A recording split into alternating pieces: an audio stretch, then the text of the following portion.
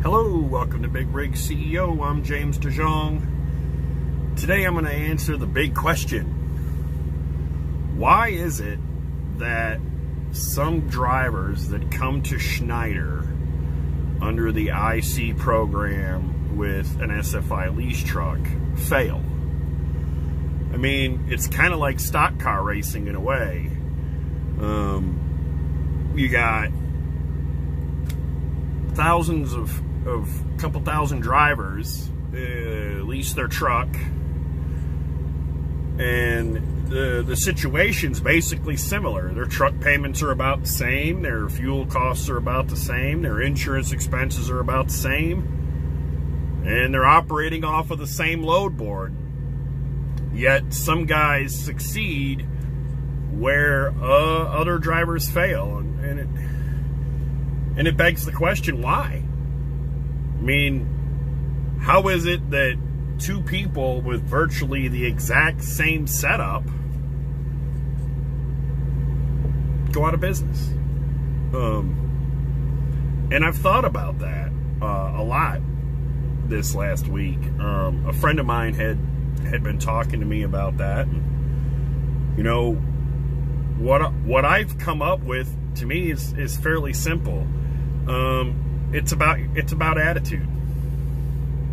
It's that simple. You either have the attitude that you're going to succeed, or you have the attitude that, man, this sucks. Everything sucks. My load's canceled. That sucks.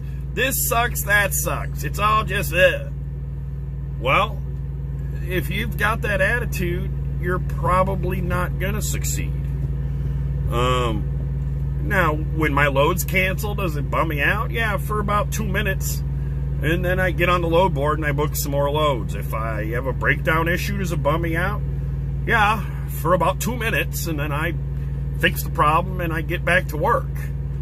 And I just have this attitude of, I'm not going to let the little stuff get to me to the point where I let it cause me to start making bad business decisions.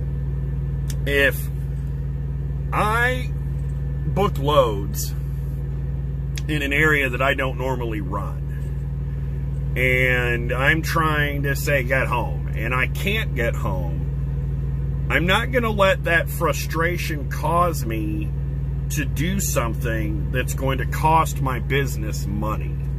For example, I'm not going to deadhead 500 or 600 miles to go home. I'm simply going to eat the deal and just not go home. Now, sometimes that's not a choice, but if you keep a positive attitude about your situation, you're more than likely going to wind up with positive results. A huge example of that is your loads canceling. When your loads cancel, it's not the system is against you and the load board is different for you, and it's not. I've done enough coaching calls with drivers where, you know, they were on the load board, I was on the load board, we put in the exact same parameters, and we came up with the exact same loads. And in doing that, I'm able to help the driver see how I would book the freight, what loads to be looking for. But what I've noticed unanimously with the 50 plus guys and gals that I've had conversations with is that we see the same loads. The deck isn't stacked against us. Sometimes loads cancel. Sometimes loads get pulled off you for whatever reason. You know, I don't know. That's part of the game when you're with a company that also has company drivers. Do loads get pulled off you once in a while to get another driver home? Sure, I'm sure it probably happens. Is it a common thing? No.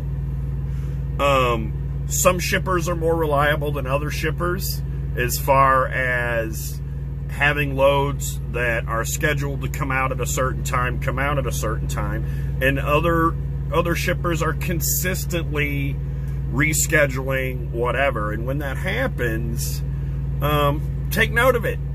And don't let it ruin your attitude. Just make sure that you remember that when you're looking on the loads, and then maybe you don't book that customer anymore. If you have a customer who's a real pain in the ass, and some of them are, you don't let that ruin you and give you such a bad attitude that you start making poor business decisions.